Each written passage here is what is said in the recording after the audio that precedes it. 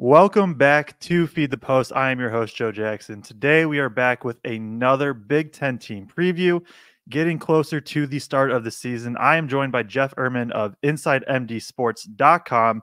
Going to talk through the Maryland Terrapins, and I think a kind of underrated, exciting team in the Big Ten this season. Jeff, I appreciate you coming on for a bit and talking Maryland. Absolutely, Joe. Thanks for having me on. Yeah, for sure, for sure. So last year, obviously, we'll talk a little bit about them, not too much. Last season was not one that Maryland or Maryland fans wanted. 16 and 17, 7 and 13 in Big Ten play.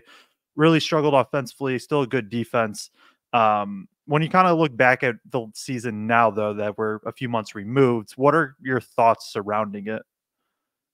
I think it was obviously a total disappointment from Maryland's point of view. They were so poor shooting the ball all season. It's one thing to get a sporadic, a little win streak here and there, and then hit a little funk or a cold streak. For them, though, you didn't even have those peaks and valleys. It was just like a season-long valley with no real winning streak. The 3-point shooting, I believe they're second nationally, second worst nationally, I should say, among power conference teams at about 27% from three. So that's obviously by far the biggest thing that they need to improve upon this year. But, I think for everybody surrounding the program last year was, not acceptable. It's the first losing record under a non-interim coach for Maryland in 30 years. So that Oh, says it wow. all, I think. Yeah, I did not know that last part. But yeah, I mean, you hit it. Like the season's obviously disappointing at that point. Shooting's a big part because I remember their whatever tournament they were in early on where they dropped a couple games. I still came away from that being like this could be a good team because they just need to make shots at some point, and that point just never came to happen, unfortunately for Maryland. But um, don't want to spend too much time on last season. So we will move on to the offseason. A lot of roster changes, 2 freshmen, 5 transfers, plus you had Maryland has 2 red shirts from last season, and Braden Pierce and Chance Stevens, who didn't play. So really only returning 4 players that gave minutes to the Terrapins from last season. What are kind of your thoughts on the offseason and kind of the guys that were able to be brought in? Yeah, I think Kevin Willard did a good job rebuilding the roster. Obviously, the big splash is Derek Queen, the 5-star center, who was McDonald's All-American Game MVP. Has been a 5-star throughout his high school career. One of the most highly ranked recruits Maryland has signed in many years. So that's a huge addition. Obviously, it doesn't necessarily address the biggest need that we discussed a minute ago with outside shooting, but he's such an all-around talent in terms of passing ability and versatility, and his physical strength and his offensive skill that he's a guy who should come in and lift your level of play significantly by himself as a freshman, which is pretty rare these days, especially with freshmen just struggling everywhere to compete against these. What seems like every team has, a few ninth-year seniors effectively. And then the backcourt, they did a good job there too. I think Jacoby Gillespie will be really good. Whether he can beat Jameer Young, I don't know. That's a tall task, but he was excellent at Belmont. We've seen players from that conference, the Ohio Valley Conference, have a lot of success at higher levels, obviously. So, there's probably a little bit of credence you put into that in terms of how he'll translate. Selton Miguel was the AAC Sixth Man of the Year and also an All-Conference Defensive Player. He shoots the ball really well. There's a lot of buzz on him recently. They feel like he's going to be a big impact guy. And then obviously the other biggest name would be Rodney Rice, the guard transfer from Virginia Tech, who was a top 75-ish kind of guy coming out of DeMatha, went to Virginia Tech, didn't really like it there. And so now he's not a known commodity because he hasn't done it in college, but he's also a guy who, a lot of people are familiar with and feel like he can be at least a significant offensive player at the college level. Yeah, I really like what Willard did this offseason. Obviously, Derek Queen, being able to get him is huge, and we'll talk about more kind of all these players a little more in depth. We'll go kind of position group by position group, but I think Selton Miguel is one of the more underrated transfers in the Big Ten. Like I think, like watching him play, it's just like yeah, he's literally exactly what Maryland needs, especially out of the wing spot. Gillespie, like you said, can he be Jameer Young? I don't know. I don't know if it's fair to have that pressure put on him, but very, very good player, should be easily be able to be a lead guard in the Big Ten. Like, I think there's just a lot of good pieces. Like you said, Rodney Rice, or even a like Malachi Palmer is um, he'll be an older freshman. Can he contribute right away? Like, there's just different guys that I think it's going to be interesting. So we'll move kind of position group by position group is what is kind of how I have these formatted. So starting with the guards, and we will start with Jacoby Gillespie. We mentioned already him maybe not being Jameer Young, but in terms of how he's used and play style, do you think it's going to be a lot of what Jameer Young did in terms of just here's the ball, try and go create something? I think it's fairly similar to Jameer. Even though he's a small guy, he got to the rim and scored at a very high rate. I think he shot something like somewhere in the 65% or 70% range at the rim last year. Uh, I think he will be a little bit more of a distributor than Jameer. Jameer might have also been taking a few more shots just because his teammates weren't really hitting them, so you couldn't blame them for that. That might Yeah. have factored somewhat into his style of play. But I think that stylistically they should be a little bit similar. Gillespie is not the elite athlete that Jameer was, but he's still athletic enough. And from what I've heard from people over at Maryland, he's very well built for his size, so they feel like he'll be able to hold up well against Big Ten competition. Yeah, and I think he's probably like you said, he's not probably as athletic or maybe won't finish quite as well at the rim, but I do think he's a better shooter. Now Jameer Young also had to take a bunch of shots, so I guess that factors in a little bit too to his percentages in that. But I trust Gillespie as a shooter. Struggled his freshman year, really bounced back last season. His sophomore year, shot 39% from three. Obviously, that would be huge for Maryland if he can continue even anywhere near that area. Another guy that's I was very, very excited to watch him last season, and then he did have the I think torn ACL, Chance Stevens, and missed the whole season. What are you kind of expecting to see from him this year? Obviously coming off of injury, so that can always take time, but like, do you just think how well he shoots the ball is just going to find him minutes? Yeah, that's exactly it. It never has there been a more probably defined role for a player. They need him to come in and knock down threes. I mean, obviously, we've seen, on social media the videos where he's just basically making threes like they're layups. I think he said his record this summer was something like 75 in a row from the same spot, which, you don't have anybody defending you, so it's entirely different. But that's still the numbers he shoots at, even in an open gym, are pretty impressive. Now, the question, he's kind of more of a slight guy. He's not a big guy, so on the other end of the court, is he going to be able to hold up defensively? Is the question. So we'll have to see. Just because he hasn't had a chance to prove it yet. He played at a much lower level, Loyola Marymount, for 1 year. In high school, he wasn't necessarily the guy that all the schools nationally wanted. So when you come in with that and you're hoping to be a guy on this level of play, it's always far from a sure thing. But I think, having watched him in practice this summer a little bit and watching the videos, he at least has that potential to be kind of that designated shooter that they sorely missed last season. Yeah, for sure. And that's I think he would have been a huge boost last season for them. I really trust his ability to shoot the ball.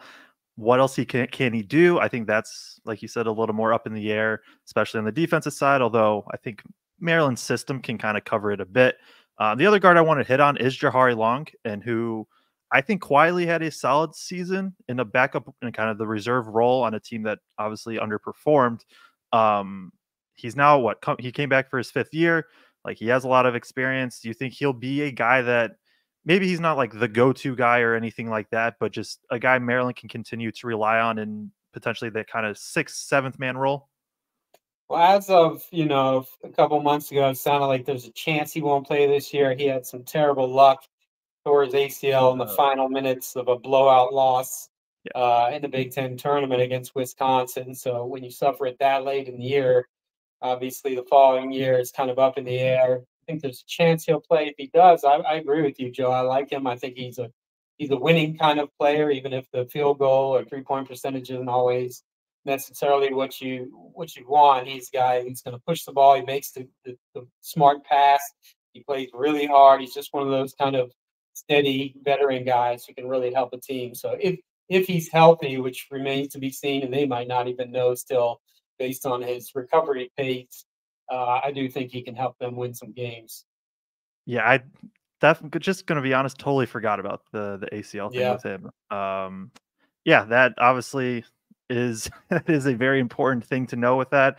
So yeah, hopefully he's able to come back, or just more than anything, hopefully he's able to recover healthy and all of that. And whether we see him this year, potentially next year, assuming he would get the red shirt if he wants it. So we'll jump from the guards room. Well, I guess actually that brings up a question for me: is like, is Jalen Young going to be more important then, assuming Long is at least missing some period, if not the whole season? I think he'll play some mostly because of Jahari Long. They have a lot of guards right now. It's hard to know who's going to do what. None of these guys are tested at this level. The one guy who is Deshaun Harris Smith, and he really struggled last year. So, I don't expect Jalen Young to be one of their leading scorers, but when you have that many unknowns coming into the lineup, uh, I think there's a good chance he'll get a chance to be a presence there, at least coming off the bench, whether that's 10 or 15 minutes a game, something like that. It largely depends on how well those guards play in front of him. Yeah, for sure. And I think we do have to talk about Deshaun Harris Smith. Top Was he a top 50 recruit, I believe? Um, Yeah, and struggled last season. yeah. Lots of hype, I think, coming into the season for him. What are your thoughts on like a breakout year kind of in season 2 for him now? Now that he's had a full year under the belt, it's not unheard of for a for a highly ranked freshman to struggle for a year, and then year 2 they just pick it up and go. Do you think that's um how likely do you think that is, I guess, for Deshaun Harris Smith? I mean, it really needs to happen for them. He was kind of the gem last year of their class, much like Derek Queen is this year. Really struggled with the outside shot all year, looked discouraged for much of the year, kind of down body language. Obviously, coming out of high school, like you said, he was highly rated. I think he ended up at number 25 in our Mm. final rankings of 24/7 Sports. So when you get a guy who's in that top 25, you're expecting immediate impact. Obviously, like I mentioned, a lot of those kind of guys aren't doing what they would have done 5 or 10 years ago because there's so many older guys playing now. It's a little tougher to make that transition. But given what was expected of him, given his size and toughness and ability, and probably versatility, playing a little bit of the 2 and the 3, maybe a little bit of the 1. He doesn't have to be a star this year, but he needs to be a capable slash above average, I would say, Big Ten player for them. And you know, given the raw materials that he has, you would think he'll get there. But then again, a lot more was expected of him last year.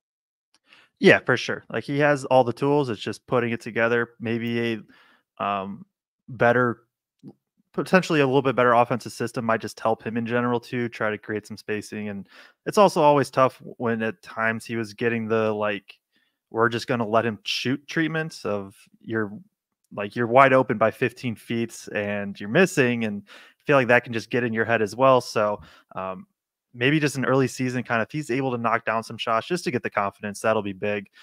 We mentioned Celta Miguel off the top, and I want to dive into him a bit more. I think he's, like I said, one of the most underrated transfers, really in the Big Ten. Like, he's going to be a 3-and-D guy. He shot the ball really well from three last season at what was it, 39% from three. Really good defensive player. Um, is it just going to be a lot of defensive stuff and then shoot the ball from three, or do you think he could get into like a creator type role if needed for Maryland? I think he'll do some slashing too. I don't think they see him as a facilitator who's going to really run the offense unless there's an emergency. But yeah, that's what they want from him. It's the toughness. They say he's an extremely confident guy, really high level competitor. So play defense as everyone's expected to do.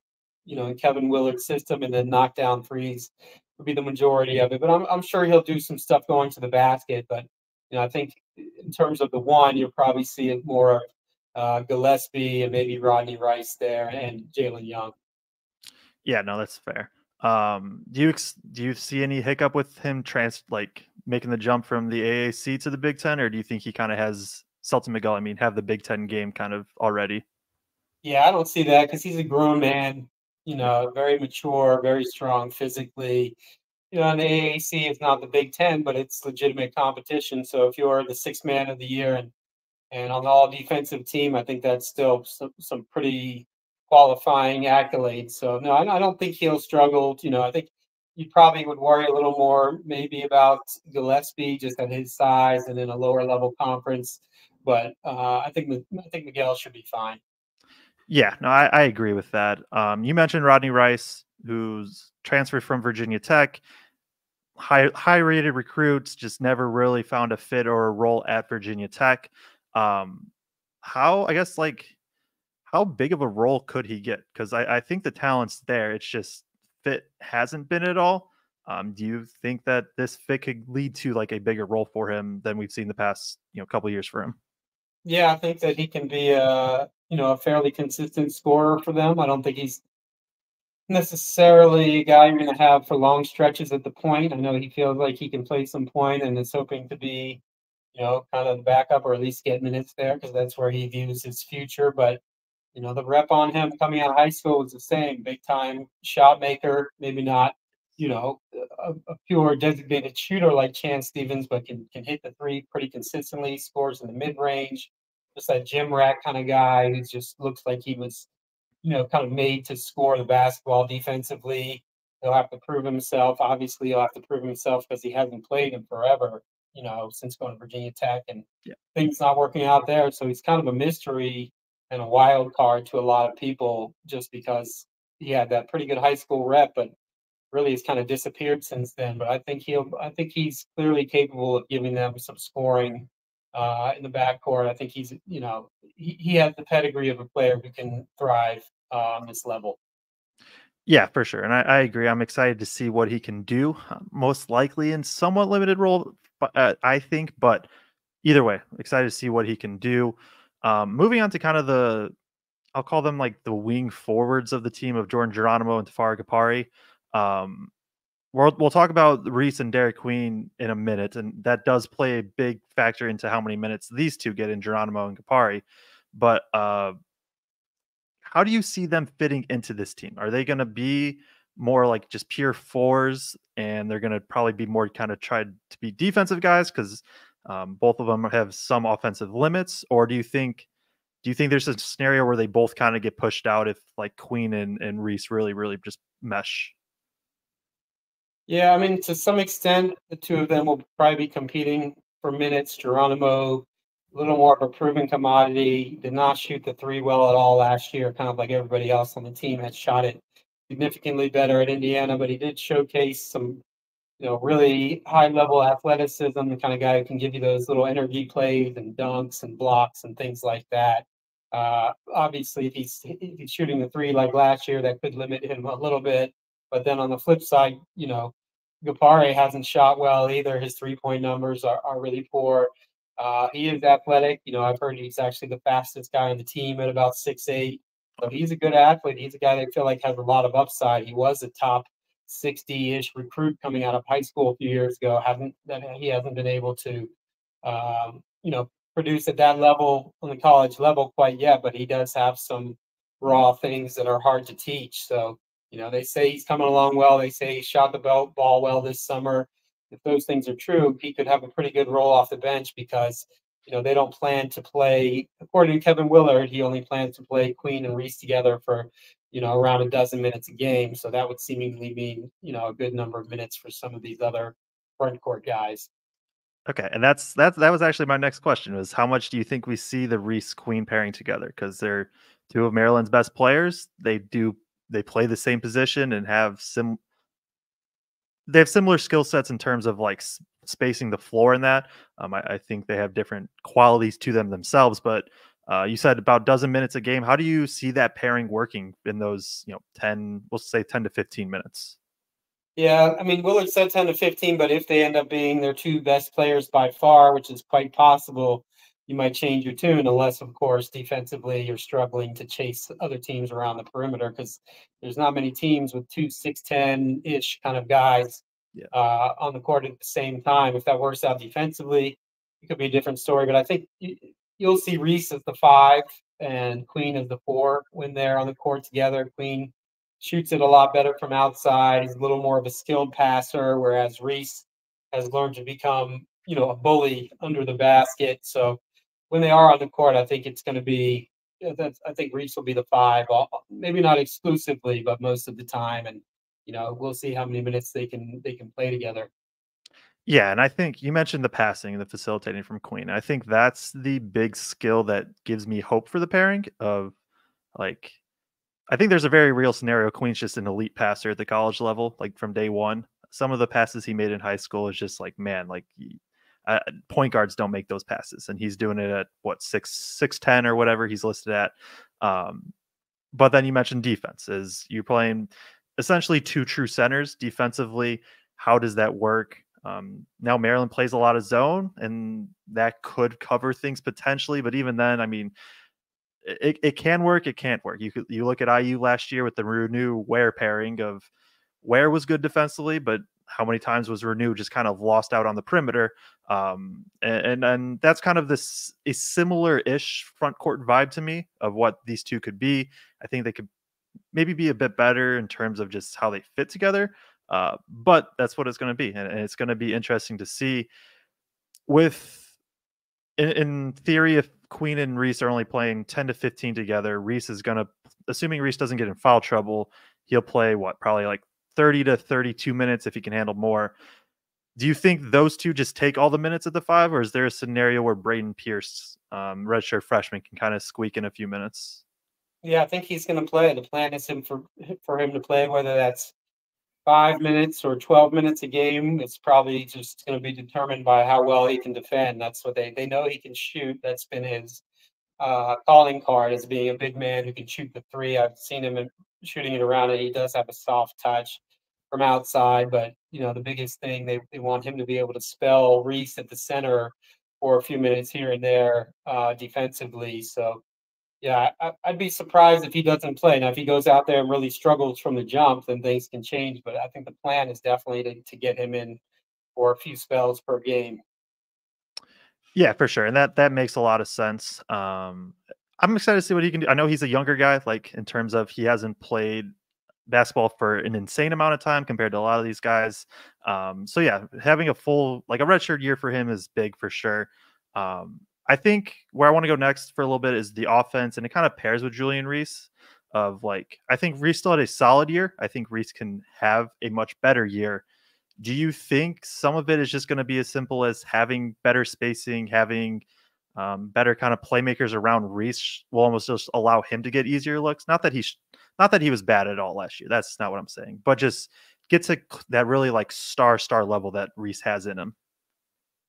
Yeah, I think that'll help a lot if these guys can knock down shots. That makes it tough because they were just doubling him constantly with no fear, and that's there's not many big men in the country who, maybe Zach Edey, who could really thrive in that situation. Some of it, was self-inflicted. Free throw shooting remains a problem.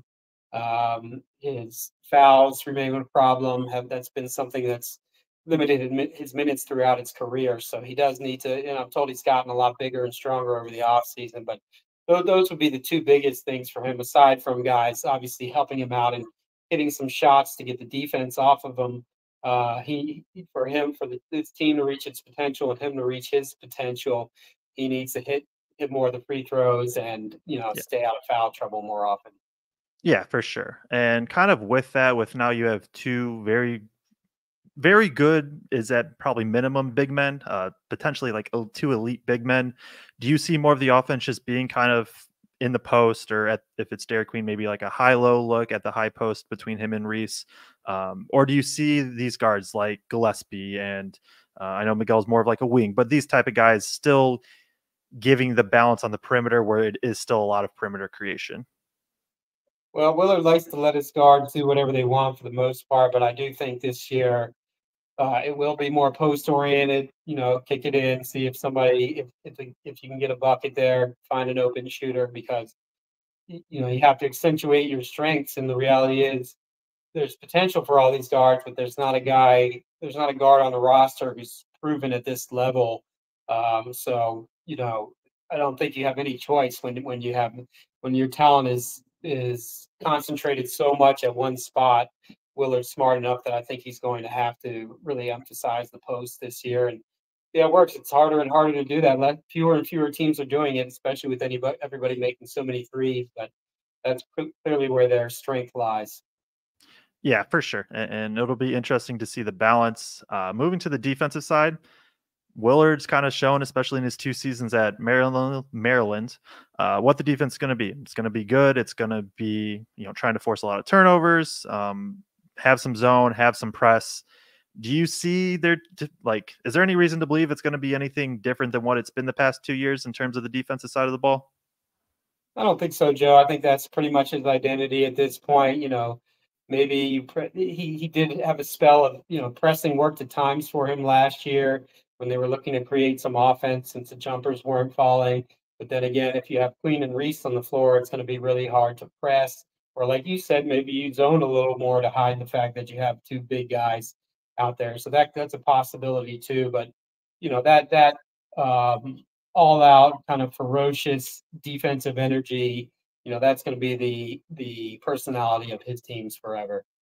Yeah, for sure. And that's where I really like the guards and wings that he got. Like I think really all of them I buy as at least solid defenders, and some of them I think can be pretty elite defenders. Couple kind of quick hitters. We don't have to spend too much time, and then we'll get out of here. Who do you think will be the most impactful newcomer next season for this team? I think it's probably Gillespie just because he's running the point, and so the point obviously has an inordinate level of importance, like the quarterback in football. But I think it might be close. Everything I've heard about Selton Miguel is that he's the real deal. They think he's going to come in and be a big time player. So I think he's got a chance to be that guy also. I mean, Queen, obviously, if you didn't have Julian Reese there and Queen was just soaking in 30 minutes a game, I'd probably pick him. But otherwise, at least just in terms of the transfers, I'd say probably Gillespie by a hair. Yeah, that's where I would lean to. I think maybe Queen has like the highest ceiling. Like if everything just works, then maybe Queen's just this monster. But I would agree with Gillespie. Who is the X factor to you on this team this season? Yeah, it's got to be Harris Smith. I mean, he's got the tool to at least be a really good player, maybe not quite the level that some people projected him at coming out of high school. But, when he's the one guy returning who's that high level recruit with high expectations, he's got a year in the system under his belt, unlike all these new transfers. Uh, his ability to take another step, improve, and be a guy you can rely upon is going to be a huge factor in whether they're able to, have a successful season. So to me, he's the undoubted X factor for them. Yeah, I got nothing on top of that. I totally agree with everything you said. Last thing is, and you don't have to go like crazy in depth on this, but like, what do you think is the floor and the ceiling of this team, and just like a little bit on how those scenarios happen? Well, I mean, the floor is, I think they'll be better than last year, but the floor is that these transfers aren't as good as you hope. They don't all mesh together as well, and it's difficult integrating the two big men together, and then you miss the tournament again, and then people are not going to be happy if it ends like that, obviously. And the ceiling, it's funny. I listened to an interview the other day with Randolph Childress, the former Wake Forest star. He had DC guy who's watched them a lot, and he felt like they have a chance to be in the mix for the Big Ten title. And that might be a little high, but it's pretty rare for any team in college these days to have two bigs of that caliber. So, I think when you add that to the upside of some of these new guys coming in, if those new guys all pan out and Queen is what we expect, they should be easily a tournament team, with a chance to make a little noise, which obviously Maryland has not done in March in quite a while. So I'm sure the fans would be happy if that happened. Yeah, for sure. As I've gone through like my Big Ten preview series, Maryland's the team that just quietly keeps creeping up like my rankings. It's just like, oh yeah, a little bit more and more. It's like, no, I do like this team, and I like what they can bring, and I'm very excited to see what they do this year. So, Jeff, appreciate you coming on and talking Maryland. Let everybody know where they can find you and your work. Yeah, I'm at InsideMDSports.com. We're on the 24/7 Sports /CBS Sports Network. And then on Twitter, I'm Jeff _ERMANN. Yeah, so definitely go give his stuff a follow. You can find me on Twitter at Joe Jackson CBB. If you're looking for more Maryland preview content, I will have a film breakdown that should be up already. So definitely go check that out. Also have an individualized breakdown of every Maryland newcomer up on my YouTube as well. So appreciate everybody tuning in, and we will catch you in the next one.